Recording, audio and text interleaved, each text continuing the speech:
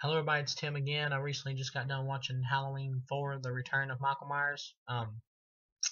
This is a direct sequel to the second film.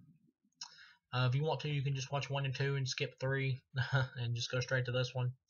Um, this is a really good movie. I was actually surprised at how good this movie was. I remember liking it, but now that I've watched it after so long, this is my second favorite. I like this one better than the second film. But I will say that this film had it a little bit easier than the second film because for the second film, they had to come up with a sequel idea, and this movie's pretty much kind of like a do-over of the first one almost story-wise. It hits a lot of the same beats, but it's more like a soft reboot actually. So they can it seems like they're wanting to do like a redo of the first movie, kind of like but in a slightly new way, so they can like launch a bunch of new films with these new characters, which I'm fine with. Jamie Lee Curtis's character gets wrote out where she's supposedly died in a car crash, I believe. Um, Jumping right to the movie, Donald Pleasance is back. He's playing Dr. Loomis again, obviously. Somehow he survived the massive explosion at the end of the second one. There's no fucking way he would live through that, but it's a movie, so other than that, the story's really good, and the rest of the movie makes up for stuff like that. Then I'm fine with that. And Michael Myers surviving, no way he would have made it either, but I believe he would make it before Dr. Loomis because at least he's superhuman. But Dr. Loomis, I guess, is superhuman too because he survives every one of these fucking movies. So I guess they're both immortal. But anyway, and the funny thing is Don Pleasant's character only has like a little burn mark on his hand, and he just has like a little burn mark on his like side of his face. I'm like, okay, really, but whatever. He does great. His speeches that he gives again about Michael Myers being pure evil and stuff like that. Everybody are a little bit stale in this movie, and it's kind of like been there, done that shit. It's kind of got a little bit old, but they still hold up pretty decently. But yeah, this is I would give this film 3.5 stars out of a possible 4. This is my second favorite of the films so far. 2, of course, now dropping down to my third favorite, and third film taking number 4 spot. But Danielle Harris is in this film. She's also in Halloween 5 and the 2 Rob Zombie films.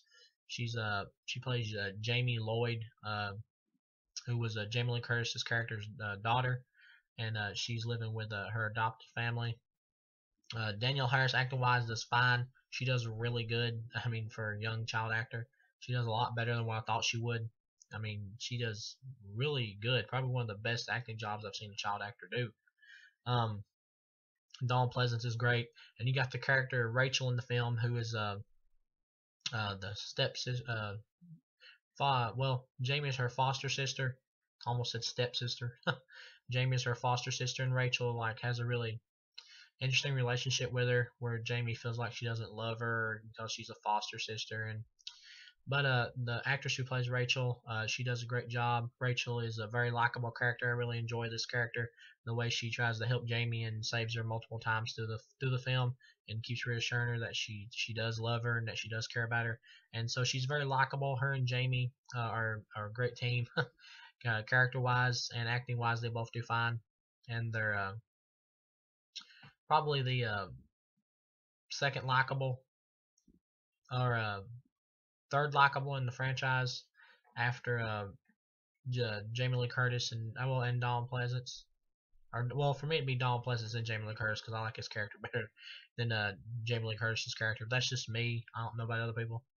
But jumping straight to the film here, it's been I believe 10 years maybe after the second movie. Michael Myers' body is like in a prison, I think, and he's on life support, and they're wanting to transfer him to Smith's Grove, and they come there to pick him up, and this security guard is like talking to the people that are there to pick him up, and one of them hears somebody. Well, it may not. It might be a mental asylum. I'm not for sure where they're at because they hear somebody scream there, and one of the paramedics goes, says Jesus, and the cop that's leading them through the place goes, Jesus ain't got nothing to do with this place, man. I'm like, well, that's a little cheesy, a little silly, but it's like a cliche to do that in horror movies all the time. Or it's about the same as action movies when the bad guy gets killed and he looks at you and says, "See you in hell." But whatever, that's not a big deal. Um, like I've said before, every movie has problems, even this one, which is my second favorite of this franchise thus far. They get in there, they take Michael Myers' body, load it in the back of the ambulance, they're driving out of there. Michael Myers overhears that he has a niece, and I guess apparently he's been like in a coma this entire time for 10 years, and only becomes activated when he finds out he has another family member. So he's kind of like a robot with an on and off switch a little bit. Only activates again on Halloween, I suppose. But he comes alive all at once, grabs the guy there in the vehicle in the ambulance and fucking bashes his head and rams his thumb into the dude's head. Pretty graphic, but a cool scene. Uh, and then for some reason, Jamie in the movie has like a psychic connection with Michael, even though she doesn't even know what it looks like. She's never seen him, but she has nightmares of him and she has visions of him. I'm not really sure why she has the connection with him like that. I guess because we're supposed to believe she suffers from the same. Either her character is supposed to suffer from the same psychoticness as Michael Myers does, or they just have like some kind of spiritual kinship connection because of their family. I'm not for sure because Jamie Lee Curtis's character didn't have that, and she didn't have anything like psychotic in her. And if it's supposed to be like the psychoticness runs to the family, I don't really think that's possible in real life. But I know this is a movie, but still, I'm like, it doesn't really explain it good enough. But anyway, she has dreams and stuff of him, and they're interesting. She has nightmares about him. She gets freaked out, and he grabs her from underneath the bed in nightmare, and it's pretty entertaining. The fucking parents run in there. They reassure her everything's okay, and she's crying. The actress Danielle Harris does a great job, like I said. The parents are in there with her.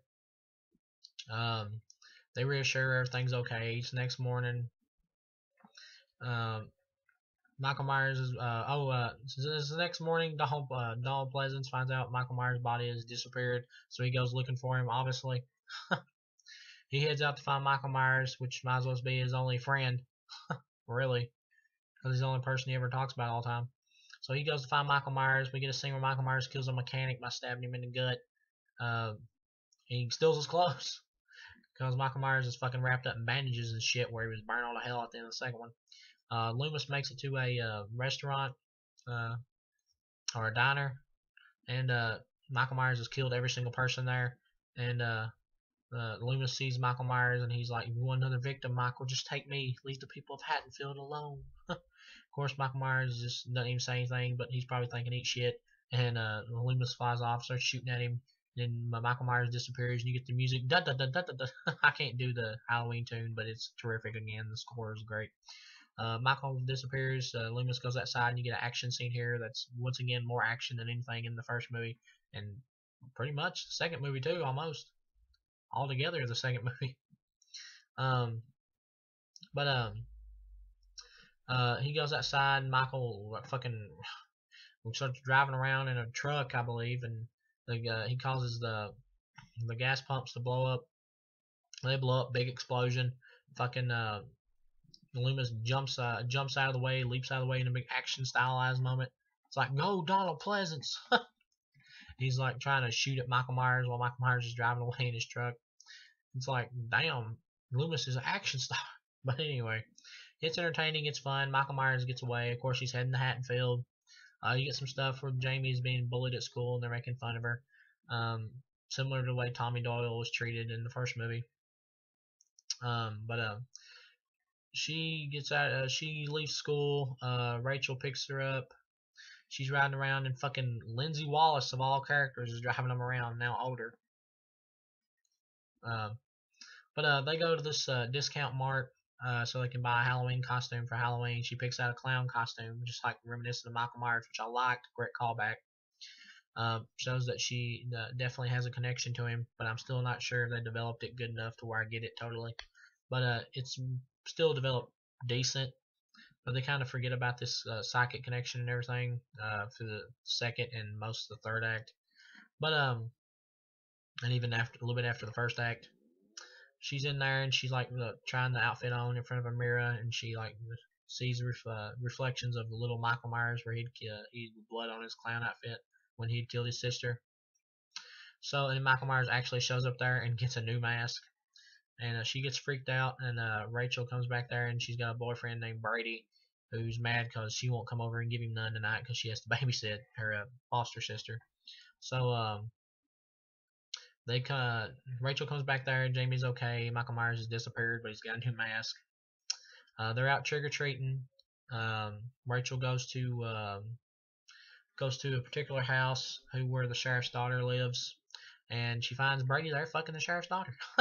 So all you, he does die in the movie. So all you women are probably, well, a lot of women are probably going to be glad that he dies because women don't like cheating men, obviously, and well, he shouldn't be cheating either way. I mean, he shouldn't be cheating, so I really don't like it either. But I'm just saying that I'd say women are probably rooting for him to get killed because women, especially, probably don't want to like a guy who fucks around with another woman, and I don't blame him. But anyway, he's fucking the sheriff's daughter. The sheriff's daughter has huge knockers, which are pretty entertaining to see. And you don't get to see enough of them, which is kind of sad. But so Brady comes out there. He's like blabbing, trying to come up with some bullshit excuse about why he's fucking around. Rachel basically tells him to eat shit. Heads out of there looking for Jamie, who she's lost track of now. Michael's following her, basically stalking her. Um, Meanwhile, Donald Pleasant's character is like trying to get a ride. Well, earlier in the film, he's trying to get a ride to Haddonfield, and you get a funny ass scene where these cheerleaders and these two guys are like in the vehicle, and they're like, "Come on, old man, get a ride." He comes up to him, and they just fly off and blow dust in his face. I thought it was funny. I've seen stuff like that before in other movies, but seeing it happen to Donald Pleasance is pretty hilarious. He gets a ride with a preacher, which is pretty entertaining. Preacher's like talking about how he's searching for damnation or the beast or something like that, and Donald Pleasance is like, "Me too." It's pretty interesting dialogue. Donald Pleasance gets to Haddonfield. Um, he's there talking to the new sheriff, Ben Meeker. I don't know this actor's name who plays the character, but he does fine. The new sheriff, the actor, I mean the actor and character is fine. But Donald Pleasance, that's why I said the film feels like a soft redo or a new redo of the first film, because he's like telling the sheriff all over again, he's evil, he's pure evil, and he's in the town. We got to do something. So it's like hitting a little bit too close to the steps of the first movie or the same beats, but different enough to where it still works. So the sheriff decides to help him. Um, all the phone lines are out. So the sheriff goes around with Donald Pleasance trying to look around for Michael Myers. They come back to the station eventually, and the whole fucking station has been ripped apart. Sheriff station has, and all the police in it are dead. Michael Myers fucking went to town. You see the aftermath, like some dude's fucking arm ripped off, and he's like, shit. You guys seen the movie where Michael Myers knocks out all the power to the fucking town, where he goes up to the power plant, and there's a worker there. He's like, the worker says something to him like, just cut that Halloween. Don't try that Halloween shit with me, man. Michael Myers fucking grabs him, throws him on top of the power generator, and it fucking fries him and causes the power to cut off to the whole town. It's a pretty entertaining scene. So basically after that, they the sheriff and Donald Pleasance try to find Jamie and fucking Rachel so they can take him in and keep him safe. They go to Jamie's house and they find that Jamie's dog there dead, where Michael Myers has killed it. It looked like he strangled it with a phone cord or something. I'm like, okay, Michael Myers' dog fetish for killing dogs has gotten a little silly if he's strangling them with fucking phone cords. But it's still mildly entertaining. Once again, hitting the steps of the original where he killed a dog, and that one as well. But they finally managed to find. Well, Rachel finds Jamie, and then they're found by the sheriff. Ben Meeker is the character's name, and so Ben and Dr. Loomis find him and put him in the car, take him to safety. And all at once, all these multiple Michael Myers pop out. Everybody dressed up Michael Myers outfits, and the sheriff gets ready to shoot one of them. And it fucking turns out it's just a big prank, which which obviously, like, if you're watching this, you know it's a prank, but it's still fucking funny because Dr. Loomis is like freaking out because there's like 4 or 5 Michael Myers. It's still pretty funny. So they get after they find out it's a prank, they get in the car, go take him to safety. They go to sheriff's house. He has one deputy who hasn't been killed, and you get to see a scene where Michael Myers is fucking like crouched down in the back of the back seat of the police car. So once again, you get like him hiding in the shadows and stuff like that. And he basically hitches a ride to the sheriff's house. He's there. Sheriff's daughter's there.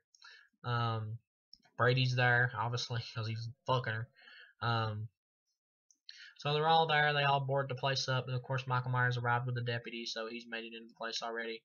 Ben, the sheriff, tries to get a hold of the state police so he can get them all there to back him up. They say they're on their way, but they take fucking forever.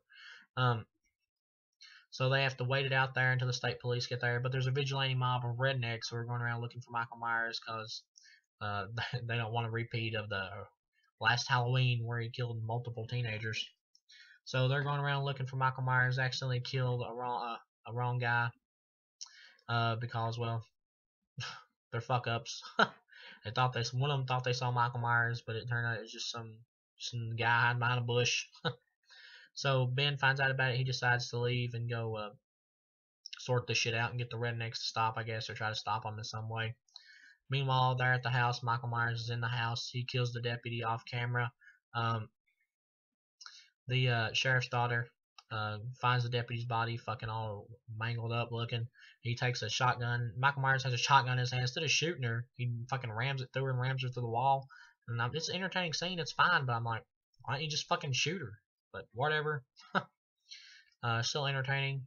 So it's Brady, Jamie, and Rachel. Like I said, they don't play up like the connection Jamie has to Michael enough for me to get like enough information out of it. They dropped it completely by now, and I've kind of forgot about it really. But so it's those three, and they're gonna try to make it out of the house. They see, well, Rachel finds the two dead bodies of the deputy and the sheriff's daughter, so she wants to get the fuck out of there. So her and Brady find Jamie, and they're trying to get out of there. And Michael Myers shows up, starts coming. Brady decides to go out like a man and hold him off long enough for those two to make it out the window. So he tries to hold Michael Myers off. He shoots one. Well, he tries to load up his gun, but he doesn't get it loaded in time before Michael Myers gets up there. Well, he gets it loaded and then he fucking misses. Michael Myers grabs the gun, knocks him backwards. Brady hits him like 2 times, and then Michael Myers grabs him on the throat, and I think he lifts him up like with the throat and like right here on the face, and I think he crushes his throat and crushes his face a little bit, and that kills him, I think, or crushes his skull maybe a little bit. I don't even know exactly what it was. It happens really quick. It's not overly gory or anything, but you don't really. I don't think you can really tell what exactly it was. I guess he crushes his neck, maybe snaps his neck. That's what kills him. But either way, it's entertaining. So Brady's dead. Michael Myers is chasing after Rachel and Jamie. They make it to the roof. You get a scene where Michael Myers is on the roof and he kind of like just flops his leg over to the other side, and he's like laying down flat. It looks kind of goofy. You've seen Michael Myers do that, but it doesn't kill the movie or anything, but it's kind of silly. So Michael Myers makes it over there. He's coming after him. Rachel's trying to figure out how to get Jamie out of there, and she puts a cord around her so she can lower her down to the ground so she can get out of there. Michael Myers comes, swings at her. She rolls out of the way, falls off the roof, lands on the ground. Pretty entertaining action scene. Jamie falls from the cord, or the cord breaks one, I'm not for sure, and she lands on the ground, tries to wake up Rachel. Rachel won't wake up, so she takes off when she sees Michael Myers coming after her. Now that he's made it off the roof too, she takes off out of there. She starts getting the fuck out of Dodge. She runs into Donald Pleasance. Donald Pleasance was at the house with him, with Ben, but he left to go look for Michael Myers. So, but anyway, back to what we're talking about now. Back to what I'm talking about now. I mean, she fucking runs into Donald Pleasance. Donald Pleasance is there. He wants to try to help her. He takes her to the school. Michael Myers shows up at the school, and he fucking slings Donald Pleasance all the way through a door. And Donald Pleasance looks like he's like 60, but he still survives. So it's like, I'm telling you, the motherfucker's immortal. So but he gets slung through the door. Michael Myers surprises him, slings Donald Pleasance through a door. Takes off after Jamie. Jamie falls down the stairs. He gets ready to stab her. You really think that he might actually kill her? They put this little girl in some fucking jeopardy in this movie. He gets ready to stab her. Rachel shows up, shoots him in the face with a fire extinguisher, blinds him for a little bit. Her and Jamie manage to make it out of the school. The redneck mob show up there because the school alarm is going off. They decide, well, we'll fuck Michael Myers. We'll just get out of here and let state police have him because they're finally arriving. So they head out of there. Michael Myers somehow teleports from the school to underneath the truck that they're driving in. It's kind of like a what the fuck moment. Because I don't know how the fuck he managed to make it underneath the truck like that, but it's not too big a deal. You get a scene where Michael Myers climbs up from the bottom of the truck to the back of the truck and fucking wipes out 3 people at the same time. and kind of a neat little action scene. He throws one guy off, and then the other guy he like stabs him, like swings and stabs him like in the side. The dude's like swinging at him. Michael Myers dodges it and fucking stabs him in the side. So it's like Michael Myers no jujitsu. But anyway, it's an entertaining scene. And then he throws the other guy off the truck as well. There's 3 of them in the back. And then the last guy who's driving, he fucking rams his hand through the side window and rips his entire throat out, like grabs it and rips the whole thing up like that, and the blood coming out and like, gory. Like it's a real gory kill, more like a Friday the 13th kill. Once again, they're trying to compete with the 80s slashers at the time, like probably Friday the 13th, and by now I'd say maybe a Nightmare on Elm Street. But so he's dead. Rachel has to toss him out of the vehicle so she can take over driving. She takes over driving, and Michael Myers falls on the front of the truck. She slings him off, and then she hits him with the truck, knocks him backwards into what right in front of a mine shaft, I believe. So he's laying there. Jamie and Rachel get out of the vehicle. The state police are coming over there, and along with Ben. And Jamie goes over there to touch Michael Myers' hand to check on him because she kind of feels sorry for him, I believe. It seems like it because he's still her uncle. She's got like a connection with him, still kind of not explained. And when he touches his wrist, it's kind of like a transference of evil, I think, like from him to her. Now she's got his sickness. Somehow his evil, I think we're supposed to think it transfers from him to her right here. She touches his hand, but I'm still kind of thinking like, what the fuck? How'd that happen? But whatever. It's not too big a deal because the next scene we get is pretty badass. Michael Myers raises back up. Jamie gets out of the way, and Ben, along with the whole fucking state police and the mow his ass down with shotguns and everything and blow the fuck out of him. Pretty entertaining kill scene for Michael Myers. They blow the entire shit out of him, and he falls backwards down the mine hole. It's like, damn. It's just as much fun as the kill from his death from part 2. Not as poetic with Dr. Loomis blowing up with him and everything, but still pretty fucking intense.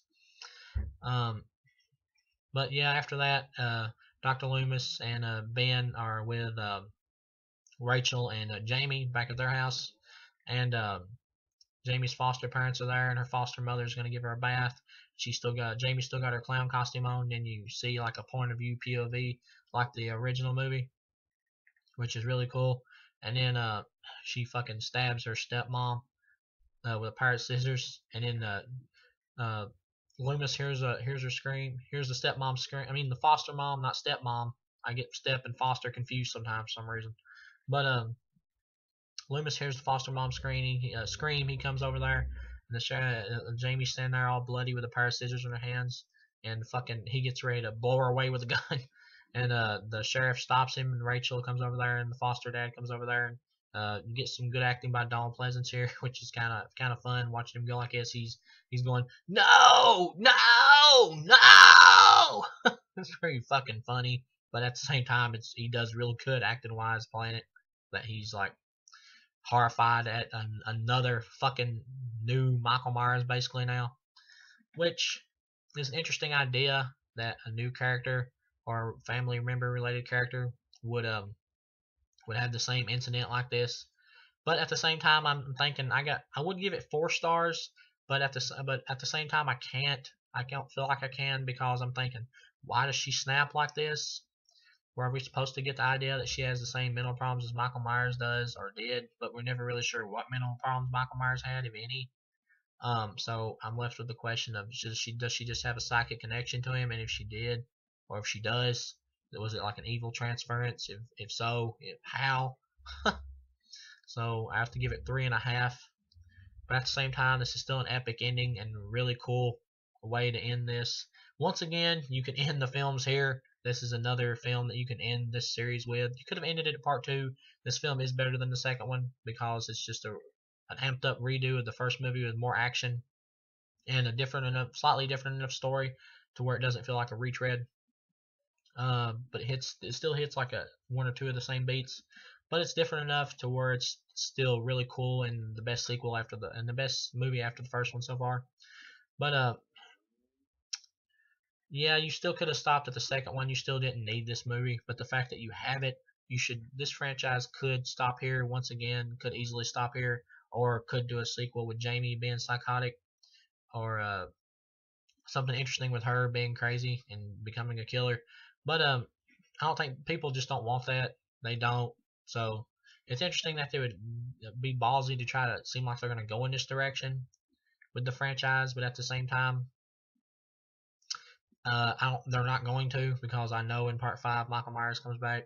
So at the same time, it kind of seems useless. This ending does, but it's still a really cool and epic ending, and a way to end the Michael Myers character, but keep the legacy living on. You could end this franchise right here. But no, they kept making them with Michael Myers back as the killer. They pussied out on their own ending they tried to do here. So it's like, what the fuck? Who even gives a shit then about this ending if it doesn't even end up meaning anything? So, but whatever. It's still a really cool ending, and you can end the franchise right here. Once again, you can end it right here. It's not as poetic an ending as part 2, but it's still a very epic ending and a great way to end the Michael Myers saga, but continue his legacy in the form of his niece. But yeah, this is a really good film. This is the second best film after the first one so far that I've seen. I really enjoyed it. It actually makes me look forward to part 5 a little bit, even though I remembered it sucking, but maybe it'll surprise me. It's been a really long time since I've seen it, but I really like this one. This is a really good movie. I definitely recommend you see it. I'd say watch 1, watch 2, end it there. If you're only a fan of the Laurie and Loomis and fucking Michael story, if you're only a fan of that trio story, end it there at the second one. But if you want to see more, if you want to see more Michael Myers and a really good story, it hits some of the same beats of the original, but it's fresh and different enough to carry on this franchise. But even though it should end here, but then I would say watch this movie because you won't be disappointed. This is a really good installment in this franchise. And I know the second one, I mean the fifth one, the next one only came out like a year after this one, I think. So that I believe it was a year after this one, which makes me think really fucking rushed, and kind of like they rushed Dream Child right after Dream Master. So in a way, I'm looking forward to number 5, but at the same time, I'm not. So I'll see you guys again with that review, and it makes me feel good to say that that this film is fucking miles better than part 3. And I definitely recommend it to Michael Myers fans and horror movie fans in general. So I'll see you guys again with a review for Halloween 5. And once again, hope all you guys have a happy Halloween.